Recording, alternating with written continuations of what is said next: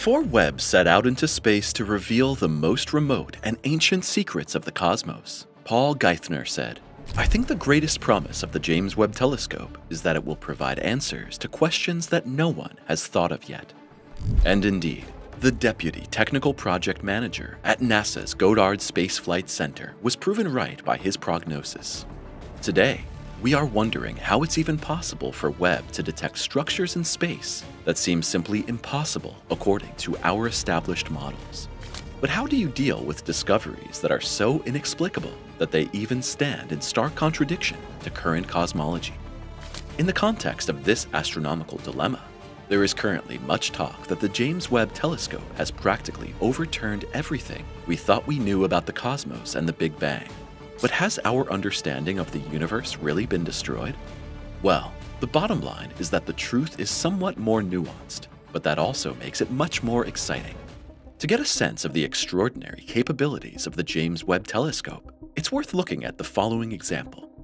In theory, the $10 billion device could detect the heat of a bumblebee on the surface of the moon from Earth. In practice, however, Webb did not find any fluffy insects in the depths of the cosmos. Instead, it found a whole series of mysterious objects that simply do not match our tried and tested cosmological models. First and foremost, of course, are the sensational universe breakers. After Webb's near-infrared camera, NIRCam, examined a section of the sky near the Big Dipper, experts identified 6 reddish points of light in the images that turned out to be real mysteries. Based on the redshift, scientists at Swinburne University of Technology in Melbourne determined that the emitted light had taken more than 13 billion years to reach our earthly eye. We are therefore dealing with structures that existed 500 to 700 million years after the Big Bang. Furthermore, the characteristics of the light points suggest that these are very early galaxies, and indeed, galaxies that shouldn't actually exist in this form. Astronomers had actually expected to find only tiny baby galaxies for this early chapter of the universe. After all, our theory suggests that at that time, there was simply not enough normal matter to pave the way for galaxies the size of our Milky Way today. The experts were therefore all the more perplexed when they were confronted with precisely that. All 6 early galaxies actually already contain more than 10 billion solar masses of stars, and one of them could even have a stellar mass of over 100 billion solar masses. Now, there are basically 2 ways to explain the existence of such early galactic heavyweights. Either the matter density in the young cosmos was 2 to 5 times greater than previously thought, or the galaxies formed in a way that is completely alien to us. Have the universe breakers been solved? In this context, the confusing discovery was unsurprisingly described by experts as a real problem for science.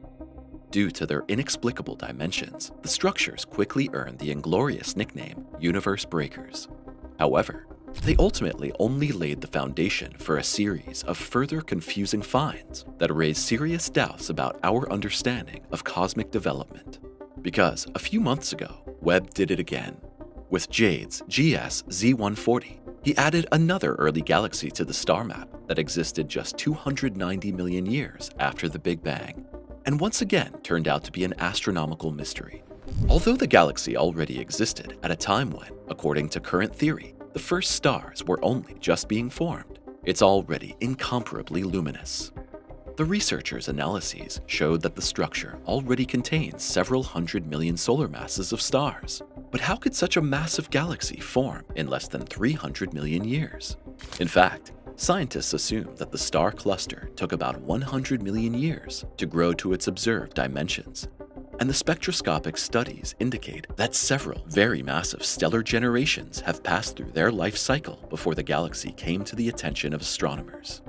But what do these mysterious discoveries mean for the big picture? After all, if we were already mistaken about the structure formation processes in the universe, could it not be that we are also wrong about much more fundamental assumptions, such as the birth of the cosmos? Well, who knows? But amazingly, the greatest astronomical crisis of our time now seems to be experiencing a promising turnaround, at least in part. In fact, The latest research suggests that the ominous red light does not actually come from inexplicably star-rich galaxies, but instead comes from active black holes, which are enthroned in the centers of the galactic premature babies. In detail, the mass monsters with their extreme gravitational force attract matter, which accumulates in so-called accretion disks. These disks, in turn, consist of hot gas and dust, and rotate at a crazy speed of up to 1,000 kilometers per second around the black hole. Study co-author Anthony Taylor of the University of Texas states that this finally solves the serious problem that has so challenged our understanding of the universe. NASA also commented on the new findings and emphasized that, contrary to all the headlines, cosmology has not collapsed. But does that really mean that our standard model is off the hook for good? Well, not quite yet, because the bottom line of the evaluations of the Webb sample surveys, which span several 100 million years, is that around 70% of the red dots show signs of gas movements that are typical of black holes. But the remaining 30% is, of course, a completely different matter. Furthermore, the black holes themselves are still surrounded by big question marks. After all, it seems that they initially appeared in large numbers about 600 million years after the Big Bang. But then, mysteriously, they suddenly decreased again 900 million years later. One explanation for this is based on the assumption that as star formation spread, the amount of dust and gas also decreased, and that this caused the light emitted to gradually shift from red to blue, and thus into a range that the James Webb Telescope cannot detect. But while this theory sounds plausible, it has yet to be confirmed in future investigations.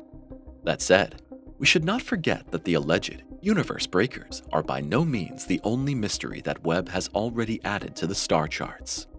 While black holes in this case still held the key to solving the problem, they are causing astronomers all the more headaches elsewhere, such as the inexplicably massive black hole, which weighed in at over 1 billion solar masses when the universe was still in its infancy, just 770 million years after the Big Bang.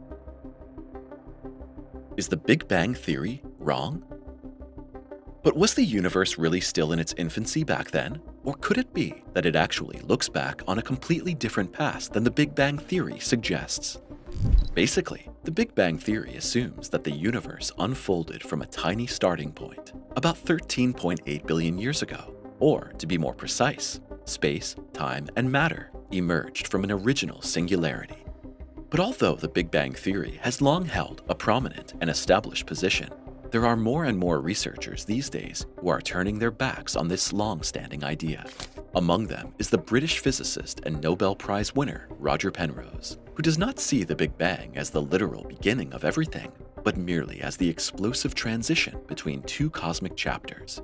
In fact, Penrose is convinced that the universe has always been subject to a fixed cycle of destruction and rebirth.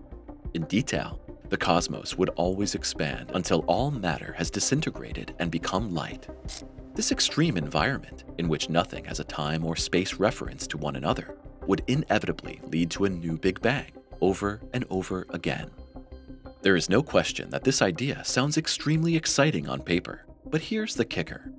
Penrose actually claims to have found tangible evidence for this exciting model. More specifically, he's referring to some striking circular spots in the cosmic microwave background that were detected in both the Planck and WMAP satellite data.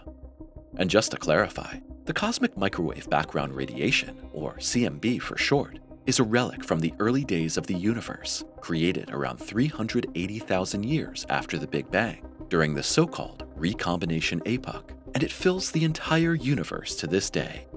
And Penrose believes he has detected a series of telltale Hawking points in it, and thus relics that come directly from a precursor universe. Because when black holes evaporate completely into Hawking radiation at the end of a cosmic chapter, they would take all of the radiated energy with them into the subsequent universe in the form of a single Hawking point. In view of this exciting discovery and all the cosmological inconsistencies uncovered by the James Webb Telescope, is it possible that our world does not correspond to the one universe at all, but only to the current cycle? Well, that is precisely the question, because the rest of the research community is not exactly unanimous in its approval of Roger Penrose's statements. But whether it's the Big Bang, a cyclic universe, or something completely different? The bottom line is that some fundamental questions remain unanswered either way. After all, what led to the universe coming into being out of nothing 13.8 billion years ago, or at some point earlier? Was there a trigger, or was it mere coincidence? And what was before that? These are all questions to which experts do not yet have any clear answers. But who knows? Maybe the next hot lead is just around the corner, waiting to be discovered by another exciting Webb find. And now we'd like to point you in the direction of the subscription button. Simply click the thumbs up and subscribe to never miss a new video from us again. We'll see you soon.